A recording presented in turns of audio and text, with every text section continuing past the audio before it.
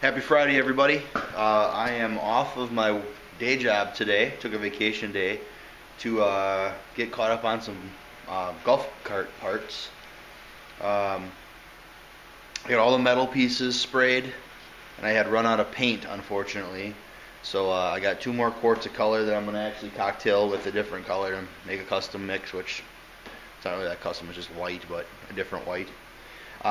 So what I'm doing today is I'm hoping to get the last of the, I should say last, a bunch more plastic done, and I also sanded what I had primed, and stuff actually came out amazingly well. There was just a few spots I didn't fill with the primer, so I'm going to hit it again today before I paint. So I'll show you what I'm doing here. Here's the hood. If you remember from one of the last videos, this was all like, if you guys ever worked with plastic before, you know what I mean when I say the plastic gets kind of hairy looking.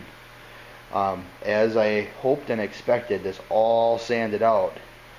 And what you're seeing in the different colors here is what I did is this actually has like 3 coats of surfacer, and then I put a coat of sealer over the top when I sealed those pieces that I am combination respraying and spraying first round, which I'll explain in a minute. And what that does is it gives you a guide coat, and it really shows you where your highs and lows are. And it's plastic, so I'm not worried about this thing being laser straight, because it's never gonna be. It never was. But all my repair areas turned out pretty nice. But these areas that look like they're not sanded, they are. It's just where the sealer went into the lower spots. This spot here is a little low, and this spot here is a little low, which I could put a dab of filler in there, but I'm just not going to. And then there was a spot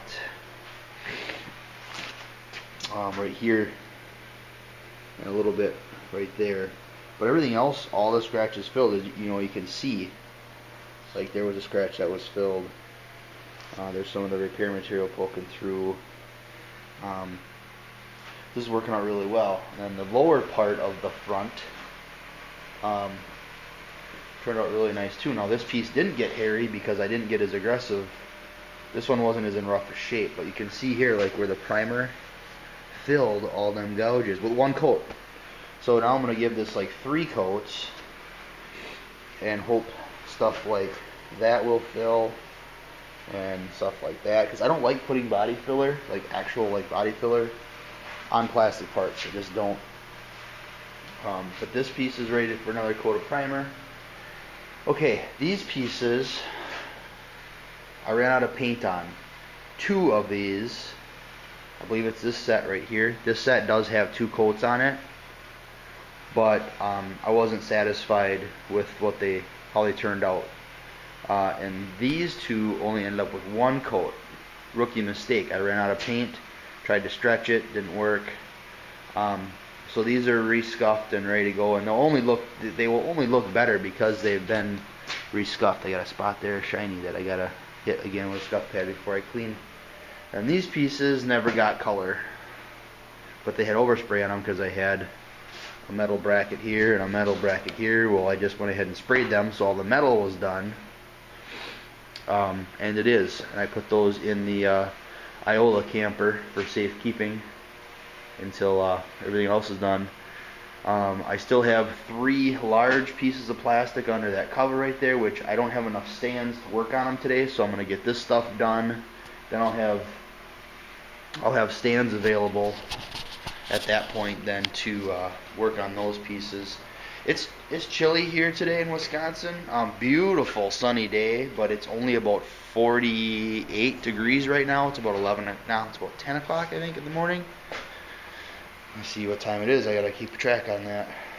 It is 10 o'clock on Friday morning. Unfortunately, I have a funeral to go to this afternoon, so my day will be cut short. That's just how things go. So I'm hoping to get a couple other little things done. I got my truck back, and it works awesome. Excuse me, works awesome. I got a CD player to throw on that, and a set of step bars to put on, but I need to repaint the brackets before I take the time to do that. I'll maybe do that in another video too. So I'm just gonna wire wheel them, and I'm just gonna brush some of that on there. They're just steps. It's not, I'm not gonna get crazy and sandblast them and stuff. The rest of the truck's got rust on the frame too, so it's not a big deal. So on that note, I am going to rescuff what needs to be rescuffed there for shiny little spots. Get these things wiped down. What I'm going to do then is the process will be this. These two parts will get another coat of plastic adhesion promoter, and then I will hit them with surfacer. And then when I'm done with the surfacer, these pieces will get tacked very thoroughly, and they will get paint. I'm probably going to do this product works really good. It actually covers pretty nice in 2 coats, but I'm probably going to give those pieces 3 just to achieve the same amount of hiding and to match all this stuff, which it's white again. I mean, it's not as off-white as it maybe should have been, but that's what it's going to be. So it'll be great. It'll be fine. So okay, alright, as always, thanks for watching. Stay tuned. We're getting pretty close to this one being done. So that's awesome. The GMC Denali pickup that I had mentioned, that is no longer coming here. It's actually at the shop that I run, getting repaired.